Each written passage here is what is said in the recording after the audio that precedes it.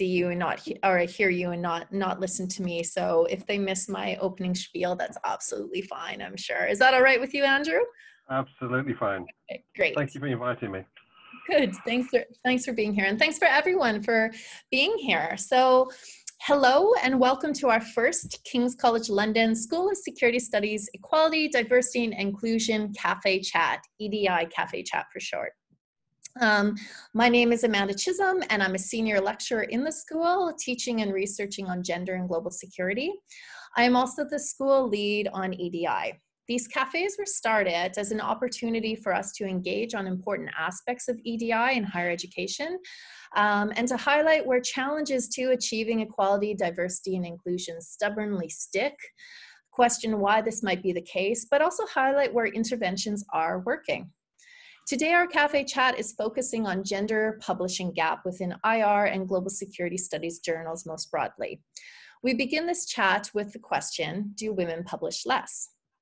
Of course, we know the answer is yes. We have an established scholarship of quantitative and qualitative based research that highlights this is the case. I just want to point now to International Affairs editor Leah Dehan captures the stats well in her recent editorial. She quotes, while women make up 31.8% of ISA memberships and 36% of PSA memberships to international professional international relation bodies, articles authored by women in lead IR journals sits anywhere from 20 to 30%. So there's still a significant gap there. Why women publish less has also been researched. I'll just mention a few studies here. A 2019 Global Security Studies publication authored by Rubley, Jackson, Parajan, Peterson, and Duncombe drew upon a 2019 survey of International Security Studies section members, that's a subsection of ISA, to find women's and men's experiences of this section vastly differed. Women were far more likely to define this ISA section as an old boys network, insular, and hostile to women. And I think this study speaks to the inability for some members to feel like they fit in to these intellectual spaces that are designed to support creativity that is necessary foundation to publishing. Who holds secure academic positions also matters in our ability to publish. A 2015 ISA survey showed that men were overrepresented in permanent positions and women were overrepresented in precarious ones. In the UK, the situation is even more dire with Black, Asian, and minority ethnic groups. In 2019, the UK had only 25 Black women professors, compared to 4,340 white women professors and 12,790 white men in the academy. A recent article that was authored by Wright, Hastrom, and Garina, Equalities in Freefall, shows how these aforementioned stats continue to place women, BAME, and LGBTQI+ in structurally precarious positions. And holding these positions means that achieving the markers of academic success, that is publishing and getting funding, are more difficult to achieve. And COVID-19 certainly exacerbates the negative impacts that disproportionately landed on these groups. So what these surveys and studies tell us is that the gap in publishing should not be understood in isolation. This gap sits alongside a broader gender and BAME LGBTQI+ gaps in citations, which continue to be a key metric used for promotion as well as job hire in academia, gaps in who we include in our syllabi, who we ask to be keynote speakers, who we mentor and network with, who we hire, who we fund, and who we promote. So yes, women and BAME and LGBTQI indeed do publish less. We're also learning the complex reasons as to why this is the case and the material implications. What we actually do to achieve meaningful change and address these gaps, we know much less about. And it is this question and reflections that we hope to engage with now in this chat. To do so, I want to warmly welcome Professor Andrew Dorman and to thank you, Andrew, for taking the time to chat with us today. Professor Dorman is the commissioning editor of International Affairs. He previously taught at the University of Birmingham, where he completed his master's and doctoral degrees, and the Royal Naval College in Greenwich. Alongside being based in the Department of Defense Studies at KCL and the UK Defence Academy, he is also a research associate at the University of Pretoria. Andrew Dorman's research focuses on the interaction of policy and strategy, utilizing the case studies of British defense and security policy and European security. He has held grants with the ESRC, British Academy, Leverhulme Trust, Ministry of Defense, and US Army War College. Today, though, we asked Professor Dorman to talk to us in the capacity of his role as commissioning editor for International Affairs. The format of this chat is to have open and live question and answer session with Andrew. What I'd ask of everyone who's attending is that you pose your questions within the chat box or raise your hand, either or, and then we can have your question asked to Andrew. I'll read them out, or you can raise your hand and ask them yourself, and hopefully he'll be able to respond. Before we open up to questions and answers, though, I'd like to first give the floor to Andrew by asking you to explain how International Affairs has come to realize this publishing problem in more detail and the specific interventions you as a journal are working to address them. So Andrew, I will hand the floor over to you now. Thank you. Thank you very much. Thank you very much for your kind invitation and support.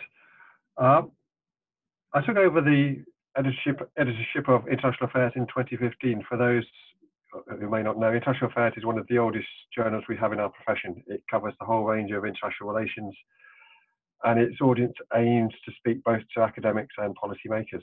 And it's a great privilege to pick up that journal, and there's been a whole series of editors before that, and it's covered a whole series of disciplines.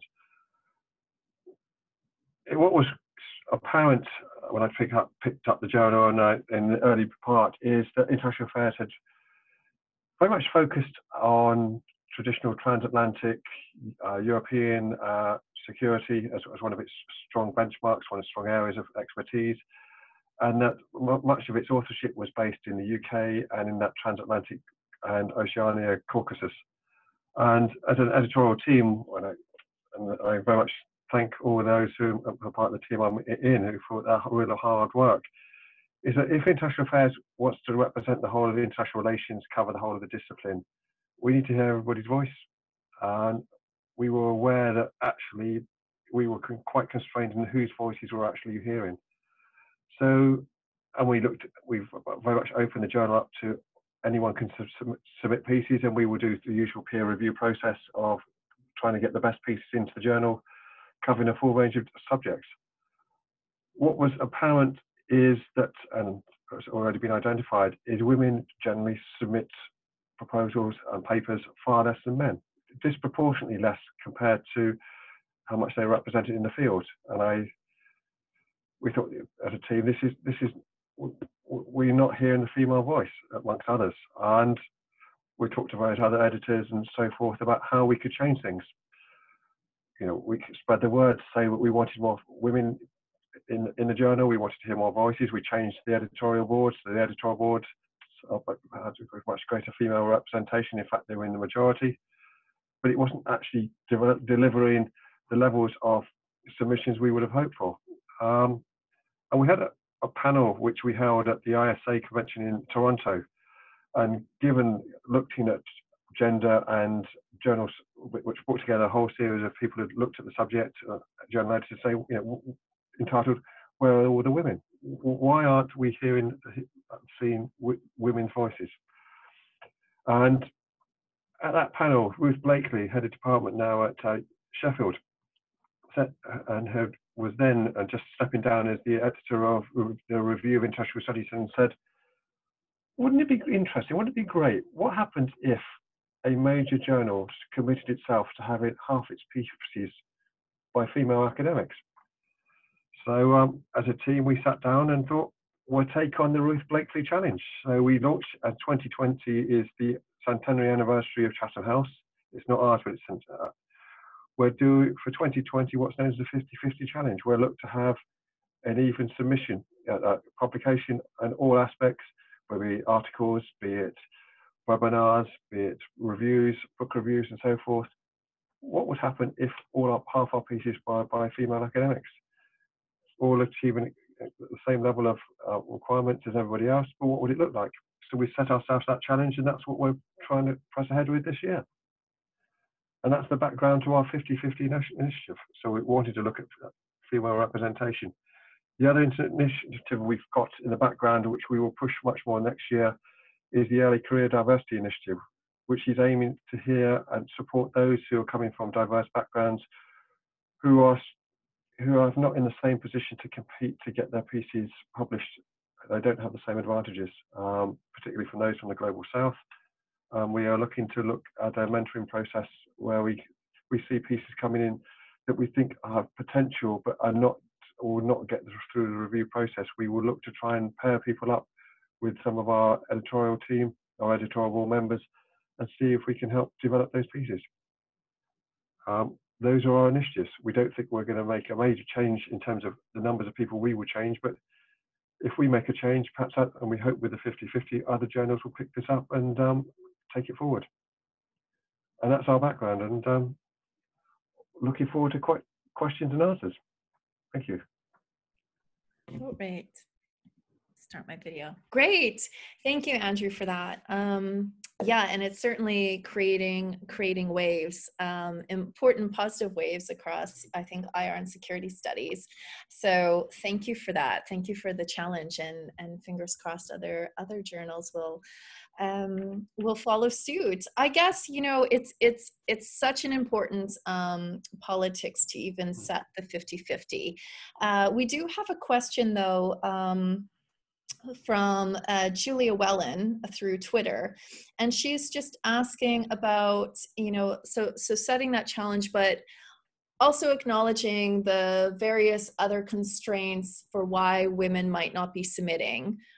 Is there a way, what ways are you reaching out to particularly women, but otherwise other underrepresented communities to encourage them to submit to your journal? Is it a matter of, you know, PR in terms of international affairs, or what sort of, what is the concrete, I guess, measures you're taking to encourage more women to submit? Great question, and it's the challenge I think before most journal editors who want to accept that challenge. For us, we want to make the experience, whether people are successful or unsuccessful in getting their piece into international affairs, as smooth and as positive as it can be. So we look to do very rapid, as quickly as possible turnaround times. We keep people engaged in terms of where the review process is. We are sympathetic. We try to address those issues. We were reaching out to different communities, such as as a way of saying, actually, we want to hear your voice. Reputations and what associations and historical legacies of institutions can be problems in challenging, and people, we were very aware that with international affairs, that people in some respect thought of it as a bit of an old boys network, an old boys club. So it's taken us a number of years to try and reach out to people and break that down. But if you look, for example, we in 2022 is our 100th anniversary, and we've got an advert out for a special edition, and we've said, you know, people that are putting the proposals in for that special edition, we've said, actually, we want to hear that, you know, that submissions should incorporate levels of gender balance. They should incorporate, we want to see scholars who are based in the Global South. So those are part of the criteria which people would expect to meet. So if you put a special edition into us, if we're part of a section, you know, we want to hear other voices with some of the criteria. So we have rejected proposals for special editions and special sections because they have been all male, or they've all been from one country. Okay. I remember I had a very good submission on European foreign policy from scholars that are all based in Europe, and it talked about how European foreign policy would interact with the world, but there was not a single voice from outside of Europe. Just not, we can't go with this. This is, we end up just talking to ourselves. So you can put some criteria in and you do lots of encouragement. That's what we're doing.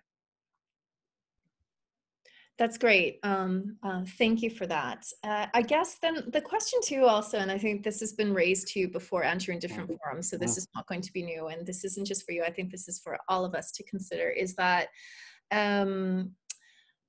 to what degree do we need to focus on diversity of bodies, So who is actually authoring this versus, or in addition to diversity of perspectives, because we also know IR as a discipline can also be quite exclusionary in not only different perspectives that are taken seriously, but different ways in which we write, whether fiction, for example, poetry, different sort of vignettes that I know some journals have been exploring more than others.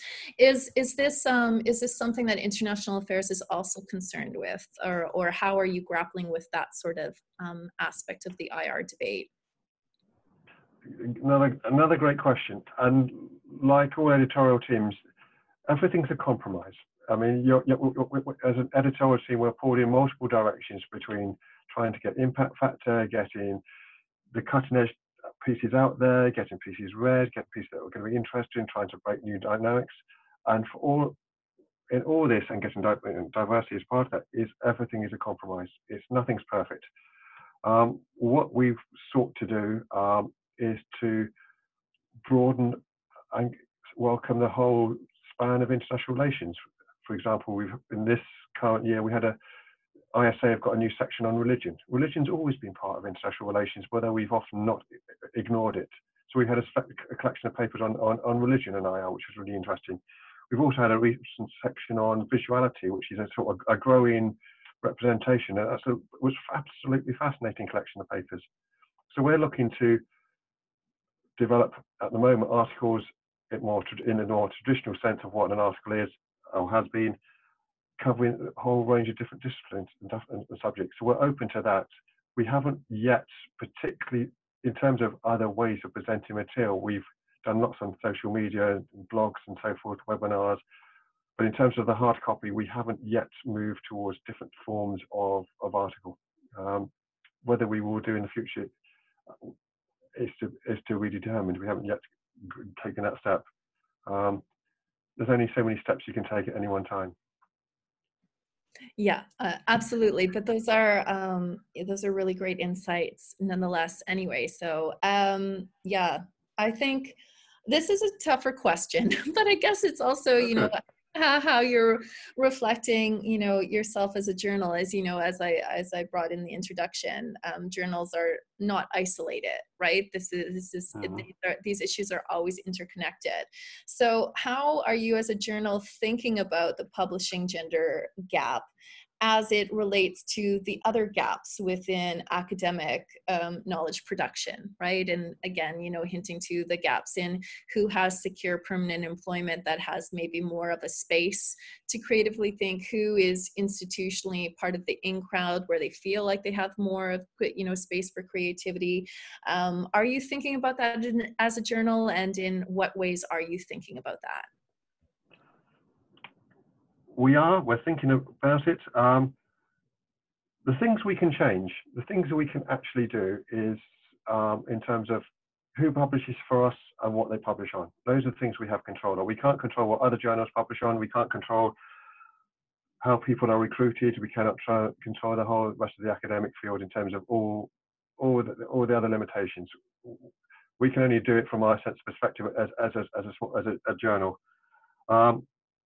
So our goal is to broaden our remit in terms of, so we include everybody. Everyone has a chance to publish in international affairs. There's still got to be a certain level, a certain standard. With our early careers initiative, we are looking at helping some of those who from the disadvantaged backgrounds to give them a chance to put themselves onto a level playing field. That's what we're doing through that initiative. In terms of subject matter, we're open. We'll look to see, and one of the things we have two boards. We have our editorial board, which is based on UK-based scholars, which traditionally met twice a year, and we have an international board of equal great academics drawn from across the globe. And we keep saying to them, what are we missing? One of the things we're charging them with is whose voices are we not hearing? What subjects are we not covering? And because as an editorial board, given we cover the whole of international relations, unlike most, if you're a narrow specialist journal, your editorial team is specialists and knows that field really well. Given we cover the whole of the field, we don't know it all or where the new debates are. So we are very much dependent and reliant on our editorial boards to support us in looking out for the new voices in new areas. And they regularly come in to say, you need to think about this, you need to think about that. And we try and embrace it and work with them on that.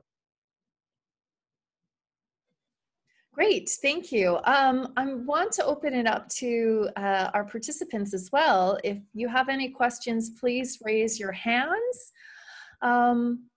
I guess while I'm waiting for the hands raised, this is more of an interest of mine. And Andrew, I don't know if you can answer. I mean, you just explained, because you're such, you cover the breadth and depth of IR security studies. It's hard to get subject matter experts on everything and anything. But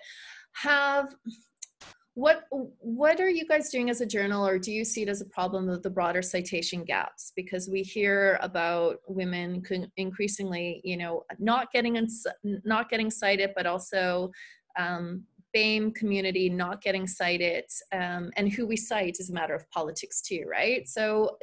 And I get it's tricky because it also relies on who your reviewers are and if they're going to pick up on that or not. But is there any sort of larger, kind of journal response to this citation problem that you guys are looking at?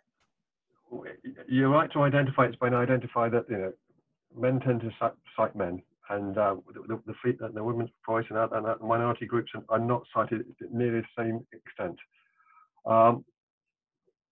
Like a lot of journals, I mean, this is a capacity issue. We don't go through, as an editorial team, I don't think any other journal goes through all the references of a particular piece to find and look them up. We haven't got the capacity to do that. It's also difficult, and there's some structural challenges here.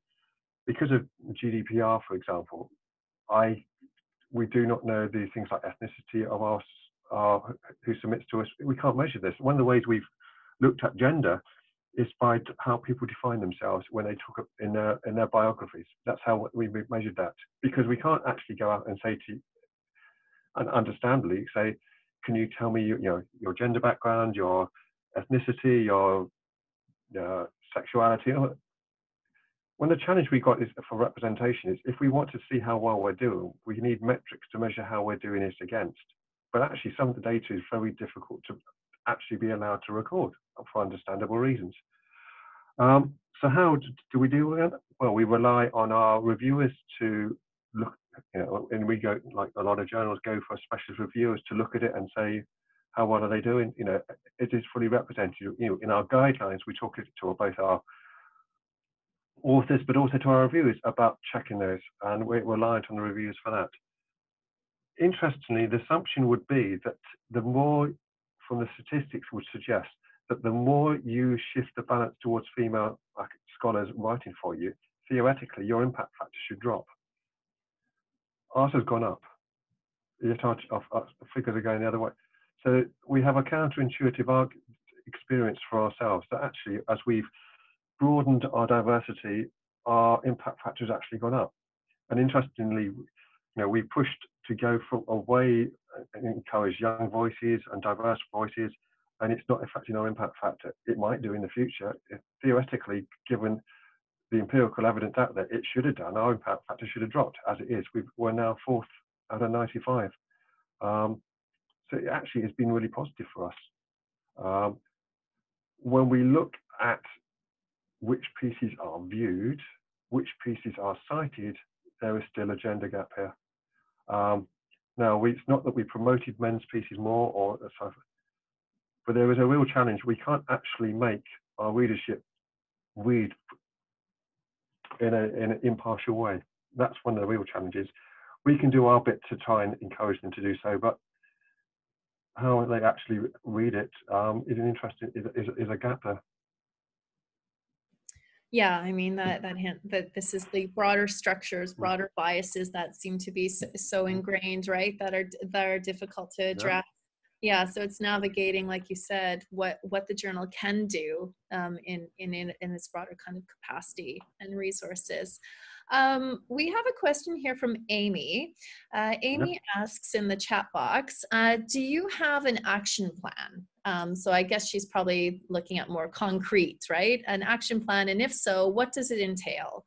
are your goals generalized or specialized to different sectors? So I guess she's looking for more concrete kind of, how do you plan more concretely? I guess you've talked a bit about the concretes around meeting the 50-50 gender, but more concretes, I guess, around early career researchers or whatnot. What are the kind of concrete, you mentioned, people from disadvantaged backgrounds to work with them, but what, I guess, are the concrete? How are you working with them? How are you going to mentor them? Is that part of your plan? And can you tell us about it? I hope I represented that right, Amy. If I didn't, please raise your hand and clarify, but I hope I represent that right.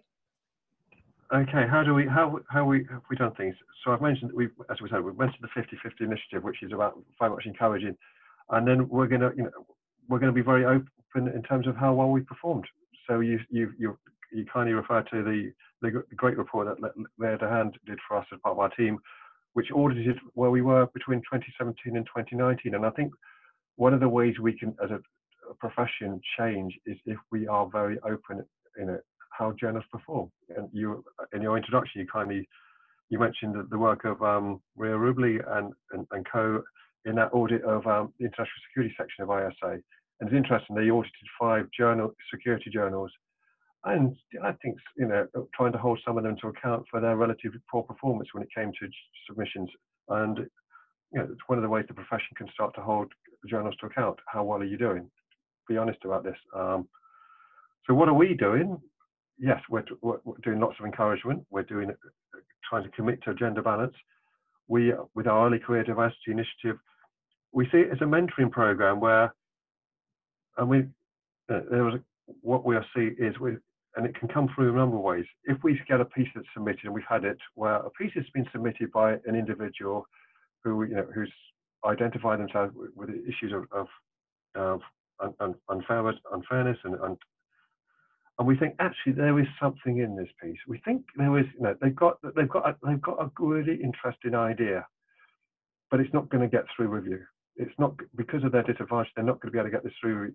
So what we will do is, if we can, we will pair them up with one of our board, and I've done it as an editor in the past where we've paired them up. We said, okay, we're going to take it out of the review process at this point, tell them, start to make it, this is what you need to change. These are the things. So if you think, for a lot of early career researchers in the leading universities, they can get their stuff here internally reviewed by their cohort, by their supervisor, other people around them. They've got those ways of getting tested. They can do conferences. They could do conferences before COVID-19, and we went into a whole new world in that respect. But you could you could test your work before you sent it into a credible journal and to see how it went. There's people who can't do that. So one of the things we were aware of, struggling to do that. So we were in a sense create that internal way of doing that by mentoring them, giving them feedback, and hopefully get them to a place where they could submit to International Affairs, or actually they might submit to a different journal. And if we would judge success is if we can take one of the pieces from somebody, help them develop, get them to submit to International Affairs or another journal, and it gets through. Fantastic. But if it doesn't go to International Affairs but gets into another, that's the result as far as we're concerned. That's our contribution. Now we're only going to be able to do it to a limited capacity, but that's what we're trying to do. What other things are we trying to do? So we set ourselves a target with those 2 initiatives. We also work through things like special editions and special sections, and making criteria and where we focus to try and get other voices heard. So when we moved from Wiley to Oxford University Press in 2017, our first edition in January 2017 was on India, and we had academics focus on India. India hadn't been had been written about in International Affairs for quite some time. We famously talk about we have Gandhi as one of our previous authors. And he is a previous author. Not many journals can say that, but it's when they're been neglected. So we got a whole series of people to write a special edition on India. We've also reached out recently in a special edition in January of 2020 on Indo-Pacific, and virtually all the scholars there who wrote on it were from the region. the only, I think, two you could question were actually based on the east coast of the States as opposed to the west coast of the States. But there was not a single European writing on Indo-Pacific. They were all from the region. So we reached out, we put some limits on there. And our competition for our specialty, we say, make sure that you actually have gender balance when you put the proposal together. Make sure you have people, a diverse collection of authors. So, the metrics I've had submission that I had to remember a special section proposal of 5 pieces from really big names. And they went, well, one of them's female, and we've got somebody who's based at one of the Ivy Leagues. They represent the Global South. And we went, that's not balanced. So we said, no, it's not. So we rejected it. It would have been a good addition, but it would have been very male-centric. So we can put some of those criteria, and that's how we can make some changes. Great. That's answered it.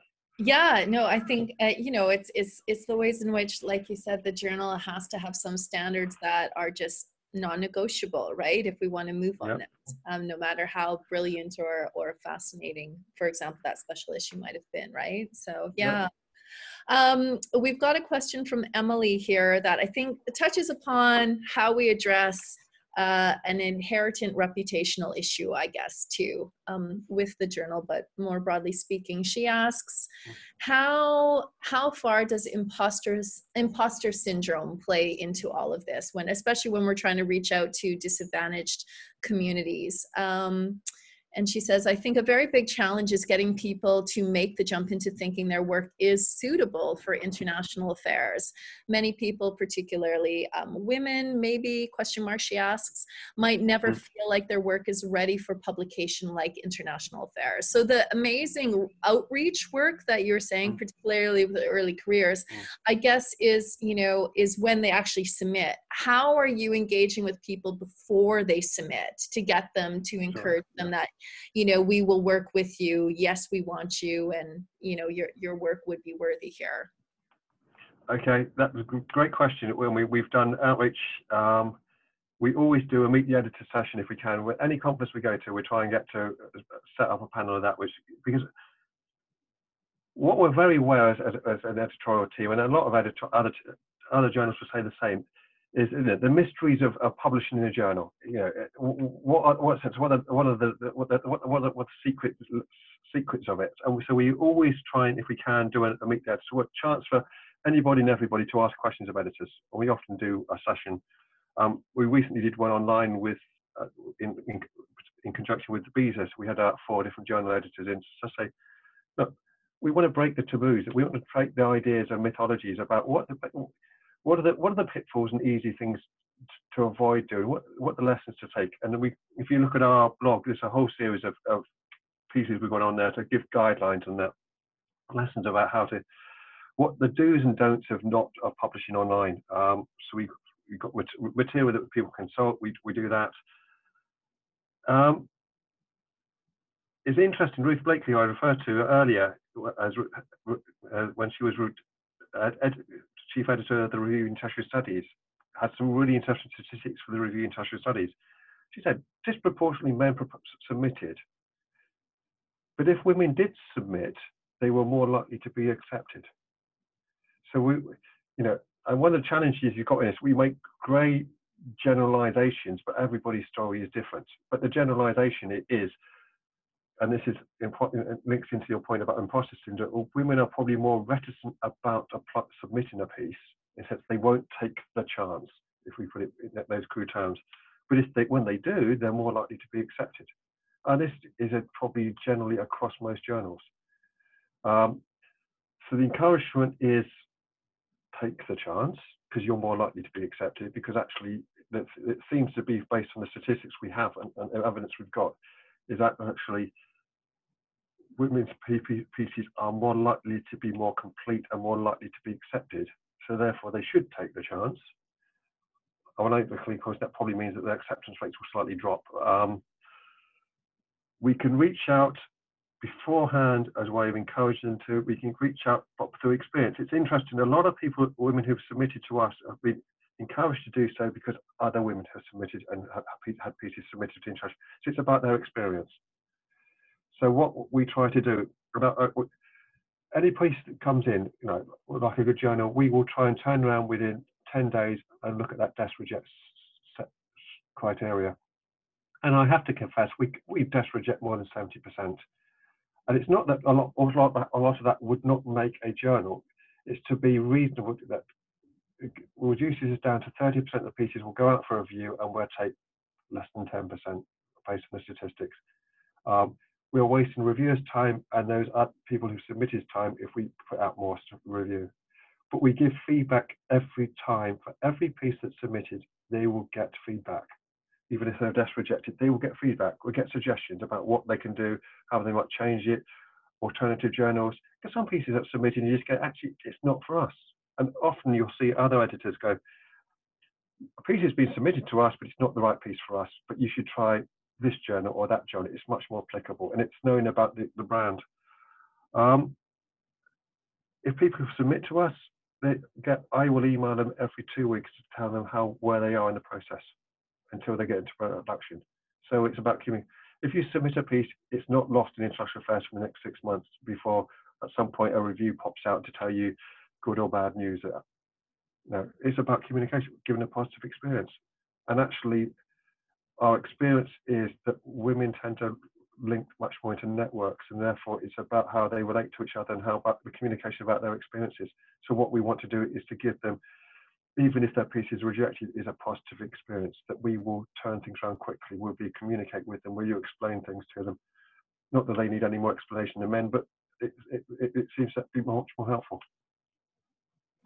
I think that answers the question.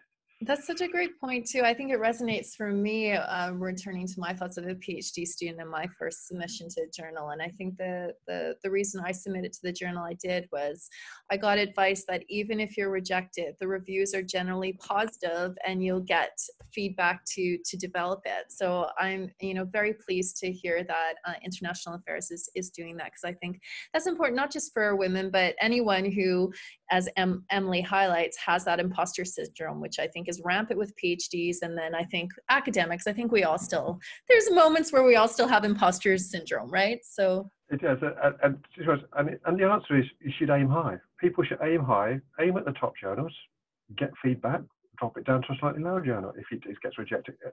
Most pieces will find a place somewhere, but there is aim high. Why not? See what the response will be. I mean, I'm conscious of, I've got good colleagues who've, submitted pieces and they haven't heard from them. Who aim high, push it in, give it a chance, because we need to hear your voice. We need, the profession it's to the detriment of the profession and our understanding if we do not hear all these other voices. Yeah. So Sarah Perrett had to scoot out, but she wanted to thank you very much for your direct answers. And actually, Sarah does remind me, she did post this question as well, informally to me through WhatsApp. So I hope she doesn't mind me telling you or asking it to you. But, we've talked a great deal about women, about early career. I wonder, there's also another sticky point around language and how we disproportionately publish in English, right? Yep. And is International Affairs doing anything or thinking about how to promote people who English is not their first language, how to promote, in the broader mentoring schemes for them in publishing? Or are you looking at publishing at least abstracts in different languages? I don't know if you already do that, but something abroad, broader disbursement and accessibility of the research. Yeah, it's a really good question, and yes, linguistically, English dominates. It's the advantage of to the English amongst us that actually our language is permeated and dominates. It has an unfair advantage. In terms of language, we are aware as a journal that when people submit, if it's their second language and that the English might not be up to scratch. What I have to say, we're one of the few journals, we keep virtually the whole production phase in-house. So our production team is in-house, and we have our copy editors and our production editor is all in-house, and we will help people with their English. In fact, our production editor she's fantastic. She's based in Finland. and she corrects everybody's English, whether you're a native speaker or not. Her English is better than anybody else's I've met, and I have a good friend in the Policy Institute who did read classics in Cambridge, and she picked his English up. So, you know, we will help people if their language is not English, is not that, and we're aware of that, and reviewers are aware of that. And one of the things your editors will do sometimes will go out to a review and go, we think this is really good. We know the English isn't that good, but we can polish it. What do you think to the paper? What do you think to the article? And that, you know, that's a line I'll put into a review as, look, don't worry about the English. That can get sorted. We can help on that. The question is the paper, is the ideas, are the concepts, is the argument good enough? And that's what you ask reviewers to do. And they'll say, actually, yeah, but it needs a proper proofread. We can deal with that. Are we doing more into other languages? We're thinking about it and looking at it, and it's a collective challenge for most journal editors, is one of resources, because actually, you know, International Affairs has an advantage. We're a well-resourced journal, but actually, there aren't that many are able to then. Do we put things into other languages? If we put abstracts into other languages, how advantageous is? We tell people with a piece in English in your language, but you know, this is one of the debates. How much of an advantage is it to tell people that they're about to find out there's a piece in English on the subject you're really interested in, but you can't read it unless you can read English? It's not particularly fair, but it's the constraint we're operating under. I'm not sure how far we can go beyond this at the moment, unless we use Google Translate and see what we end up with, which that's not ideal. So there is possibly we might start to look at that in the future, but we've hesitated ourselves about using abstracts into other languages simply because all it is doing is to tell people we have now pieces in English. Is that sufficient, good enough with that? Is that just since rubbing their noses in it? You know, I'm not sure. Yeah, no, that's a good point. And I mean, there's also the accessibility behind paywalls for a lot of these, you know, if we're trying to reach out to people who are based in universities that don't have libraries that maybe subscribe to all these different journals with the paywalls too, right? So, yeah. You're right. I mean, the paywall is an economic model of how journals are paid for, is the honest answer. And unless we change the economic model, you know, I know there's been lots of call for everything being open access, but there's a cost associated with producing and creating journals, even if they go online, and are purely online, in terms of the production side, doing all that. So there's always going to be some financial mechanism. But you know, we publish with Oxford University Press, and I know they have a system where there is a process for which institutions or organisations that have not got the resources can apply, and they have I think a quota where they reach out so they can get free admission, which is great. Or, you know, we fully support that. Links into the mission of both the journal and Chatham House as well. And one of the reasons we like being with them is, you know, they reach out in that respect. Mm-hmm. Yeah. But we're aware there's a paywall. Yeah. Well, and I mean, we're just highlighting the structural or the resource issues that are beyond the journal itself. In which we can address. And I think, you know, with any broader issues around increasing access, you know, that these all connect to the different how financing of higher education is done, how, you know, all of these sort of things too. So I'm just looking to see, doesn't seem to be any grilling question. We're not grilling you enough, Andrew. There's not enough grilling questions. That's fine by me. Oh gosh, yeah. Go on. Sorry, you were going to say something. Sorry. Well, I would say, I mean, from International Affairs, I can guarantee there's always an editor's choice. So there's always one piece in every edition will be free and accessible.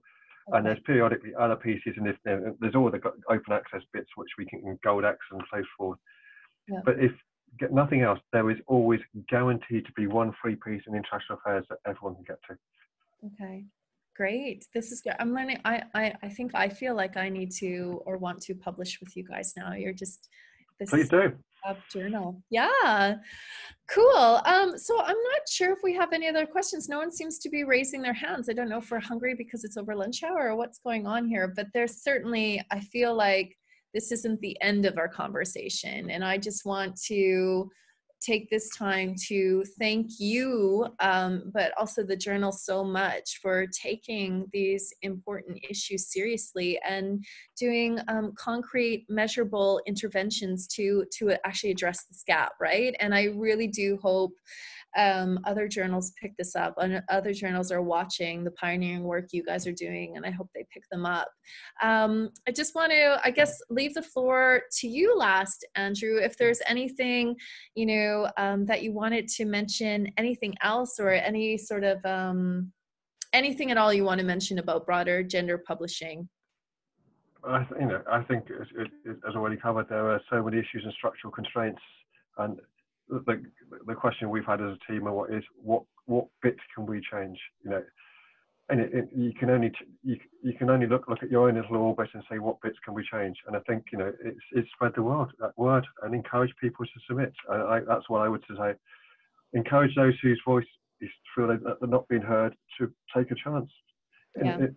If nothing else, one of the things we're going to start doing is having drop-in sessions, or I say drop-in, they're going to be virtual drop-in sessions. So people can come and have a chat with me and say, I've got an idea, can I run this past you? Can I think about this? We used to do that a lot on the conferences when we traveled a lot more than we do now. So we'll be doing that.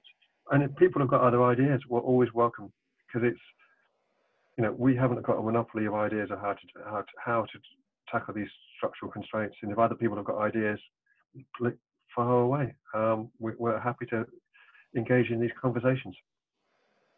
Great.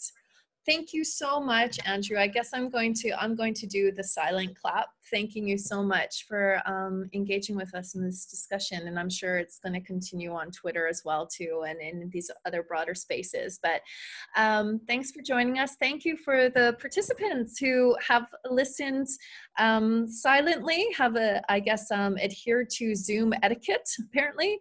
And thank you so much for those of you who asked questions via Twitter or via the chat. So thank you all for coming, and this will be recorded, so this will be distributed more widely as well too, for other people to know about the amazing work International Affairs is doing. So yeah, great.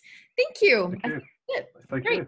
Thanks. So I think we can, yeah.